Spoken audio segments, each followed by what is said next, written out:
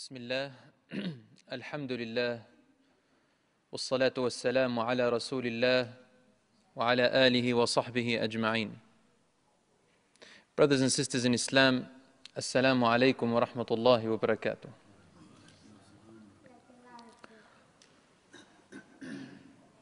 So our father and mother, Adam and Hawa, were finally expelled from Jannatul Adn, the Garden of Eden, as Allah explains it in the Quran. And the expulsion was not a punishment. As we understand from the verses of the Quran, it was not a punishment. And from the ahadith, it wasn't one based on wrath and anger from Allah subhanahu wa ta'ala. There was a greater wisdom behind it, a greater qadr, a pre-measurement, a preordainment by Allah subhanahu wa ta'ala, which He knows best how it's justified and how it fits with our circumstances of being here. But Allah had a plan, and we were to be here on this earth.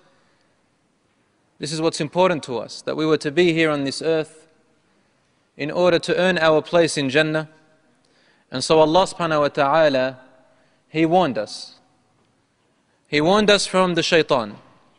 And He said, beware of him, he is your enemy. Look at what he did to your fathers, your father and mother. He took them out of Jannah when they were once in there. Do not let him take you out of it. In other words, don't let him stop you from entering it. We have to get closer to Allah subhanahu wa ta'ala, and by getting closer to Him, that love will increase. Our life in this life comes better, and we earn Jannah, insha'Allah ta'ala. Adam and Hawa, that was sent down to earth. Allah says, قَالَ اهْبِطَا مِنْهَا. Allah said to them, descend from it. And when we use the word habata in Arabic, it's when someone descends from an upper place to a lower place. It has two meanings. An upper place of status, or an upper place which is physical. Allah knows best. But Jannah is both. It's upper physical and upper in status. And they were sent down to this earth, and Allah subhanahu wa ta'ala said to them, I shall be with you, I will guide you, I will send you my guidance. If you need me, I'll be there. So the situation is not that of wrath or punishment. If Allah wanted to punish our father and mother, then He would have not given them guidance. He would have let them live in misery in this world forever. He wouldn't give them any type of entertainment in this world or pleasures, because Allah says, you will have in their pleasures until an appointed time, until death comes to you.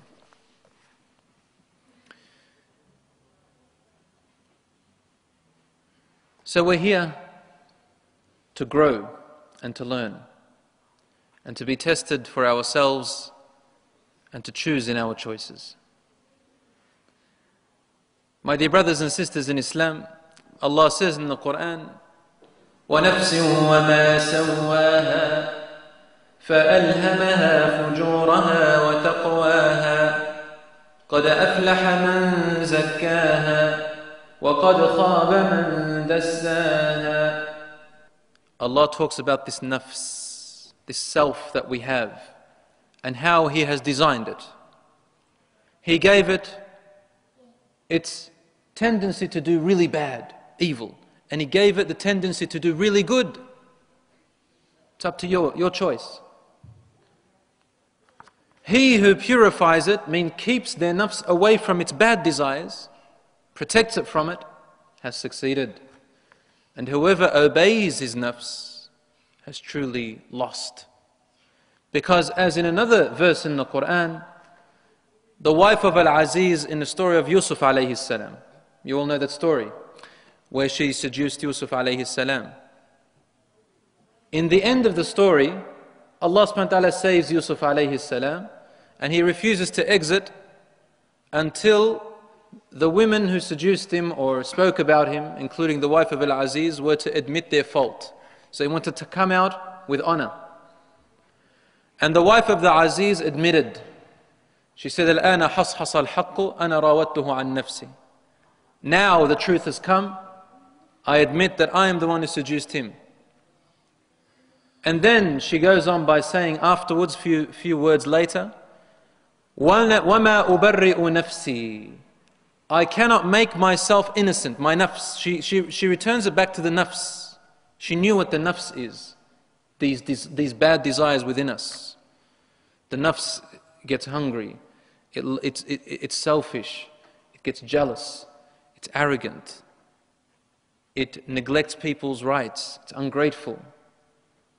The nafs loves to try the haram, the nafs loves to try adultery, the nafs loves wealth, the nafs.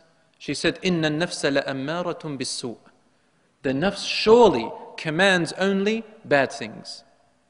So it's in the Quran, Allah subhanahu wa ta'ala acknowledged this statement, that the nafs surely tells us to do bad things all the time. So we should, as Allah says, disobey the nafs and purify it. And purify it by keeping it away from its lustful desires in the haram, in the things which Allah has forbidden. So now we are here to fight this nafs. We are to wrestle it. And Allah will not program us to be obedient to Him, because that's not true obedience. That's not true earning of paradise. And if you do obey Allah subhanahu wa ta'ala and His Messenger and repent from your sins, you can become higher than the angels, because they bowed down to Adam alayhi salam in his pure state. Allah will take that impurity from you in the hereafter and put you into Jannah, as if the angels themselves have bowed to all the offsprings of Adam who are now pure in Jannah. We ask Allah to make us one of them. So Adam and Hawa were sent down to this earth. In one narration, it says that Adam alayhi salam, many scholars agree with this, that Adam alayhi salam landed in India. Adam alayhi salam, he came down to earth and landed in India. And Hawa in Asham, or near Mecca, in that area. Allah knows best. There's differences of opinions, but what we do understand is that they came down in separate places. And so they began the search for one another. This search, my dear brothers and sisters, is inherited today when people are searching for their spouses.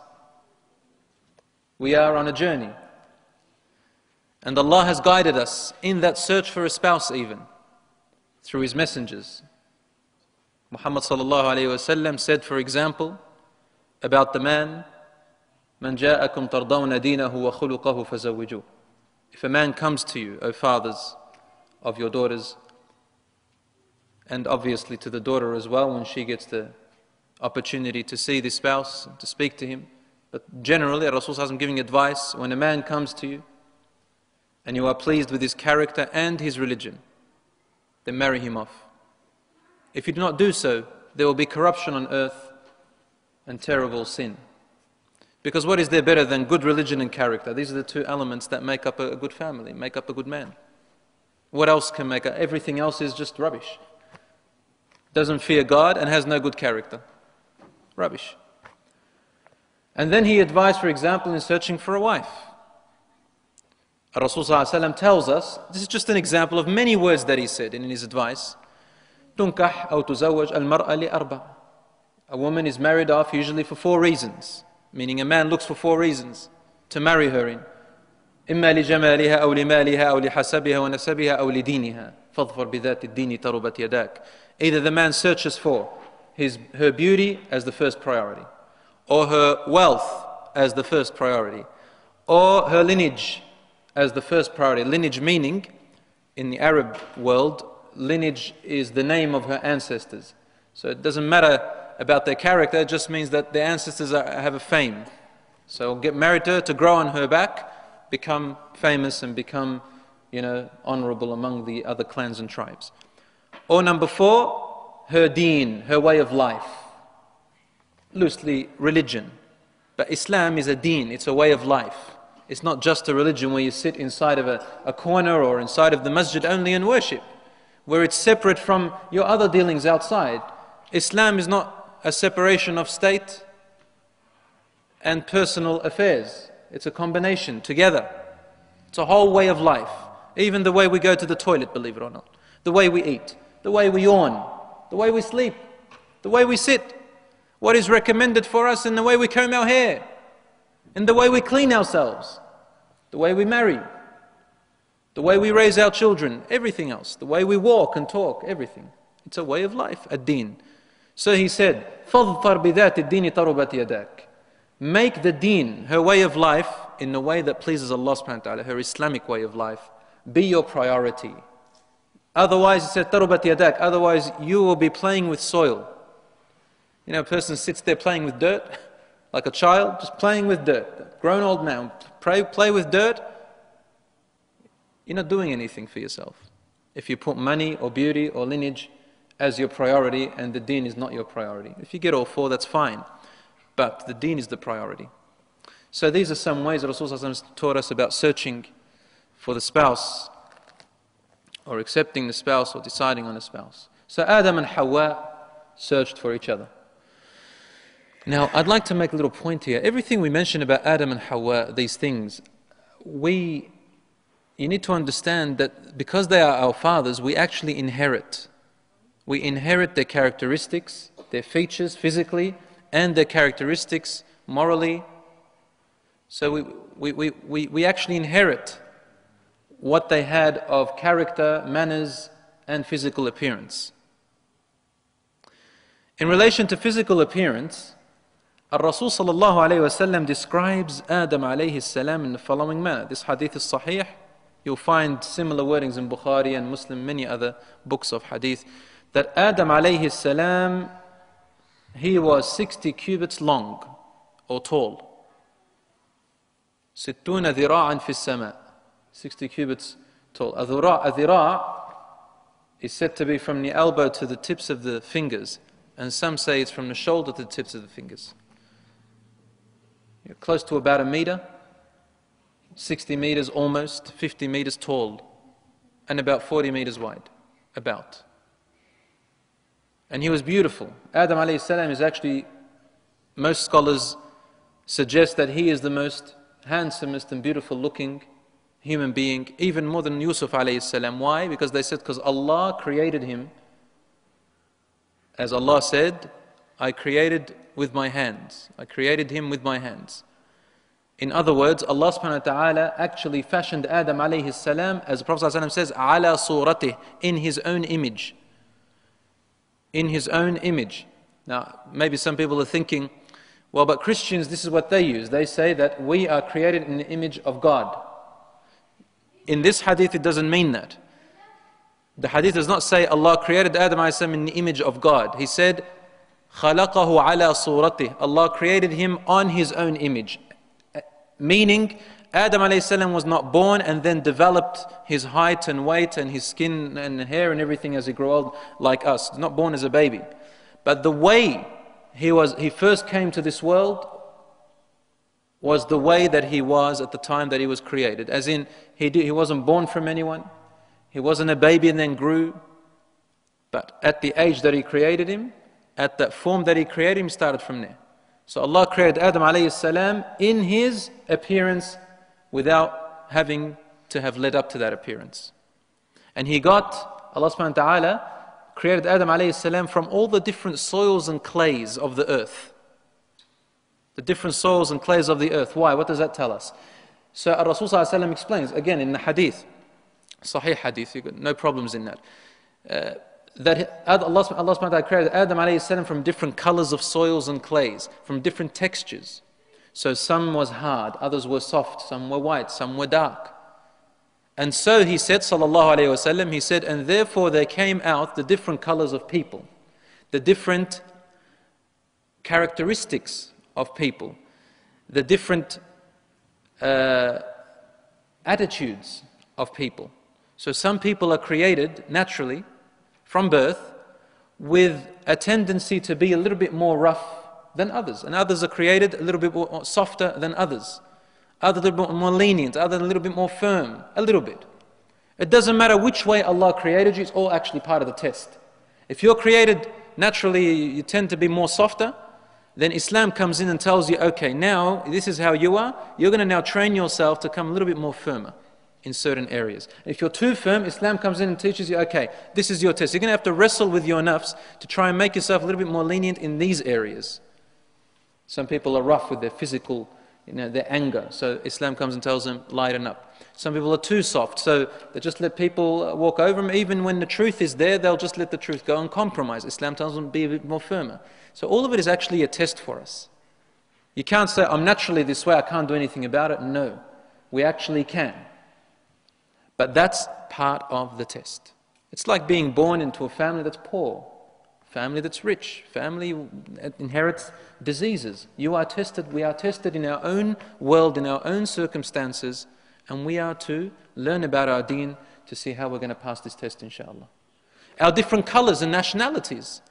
Rasul said in his final sermon before his death, sallallahu alayhi wasallam, by about 3 or 4 months, Hajjat al-Wada, in his last Hajj in Mecca, was his only first and last Hajj, where he said, all of the human beings are like the teeth of a comb. We are equal in Allah's eyes. The difference is our righteousness. He says, and we are all from Adam, alayhi salam, wa Adamu min turab. And Adam is from the soil. You see, so Islam talks about justice here and equality between humanity. Yes, we may have Muslim brotherhood and sisterhood, which is a very special bond, but we also do have rights of other humans, even non-Muslims. And every person, I say this all the time, every non-Muslim person is a potential Muslim. Brothers and sisters, every non-Muslim person, harsh or not, enemy or friend, is a potential Muslim in our eyes, inshallah. We try our best to invite, and the rest is up to Allah subhanahu wa ta'ala. No need to draw out the sword and force people into the deen, to Islam, no.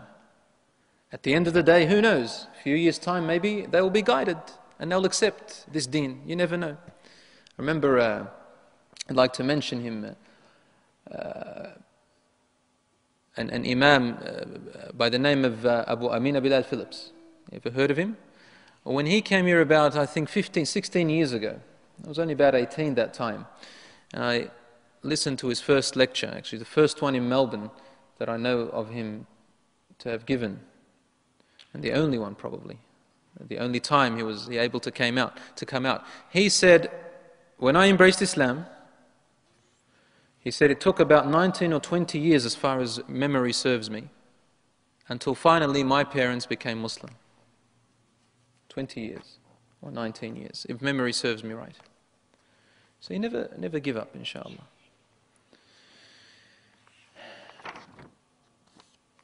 Adam alayhi salam and Hawa searched for each other. In one narration it says, فَتَعَارَفَا بِعَرَفَاتٍ.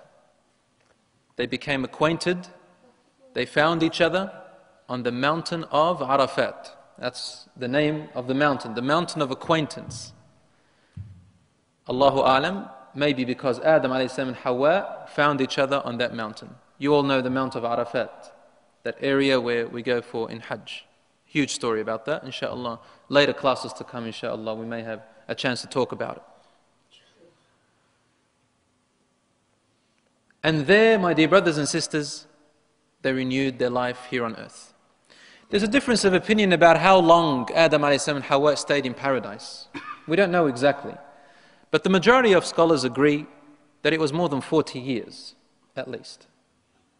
And he lived on earth for about 1,000 years. The Jews in the Torah have a different age to Adam a.s. It's close, but a bit different.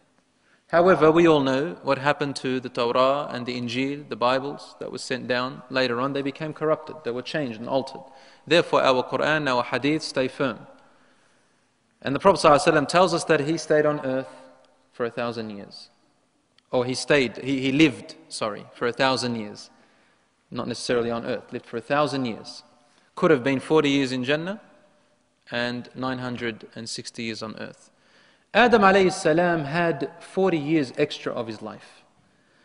But it says in one Sahih Hadith, which is also in Muslim, Sahih Muslim, that when Allah subhanahu wa ta'ala created Adam alayhi salam, there was a time where He took out all of His offspring in front of Him. His offspring, like all of us, were taken out before Adam alayhi salam, and He could see us, all of His children, from the beginning to the end of time.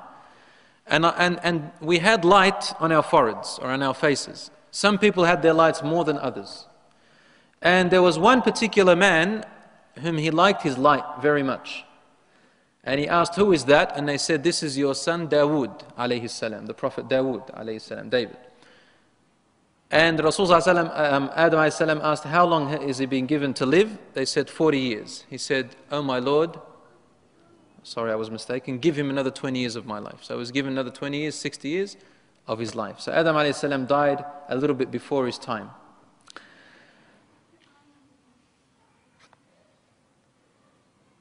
We mentioned last week that Adam alayhi salam repented to Allah subhanahu wa ta'ala. فَتَلَقَّى آدَمُ مِنْ رَبِّهِ كَلِمَاتٍ فَتَابَ عَلَيْهِ إِنَّهُ هُوَ التَّوَّابُ الرَّحِيمُ. Adam alayhi salam had learnt some words from his Lord. Allah is the one that taught him.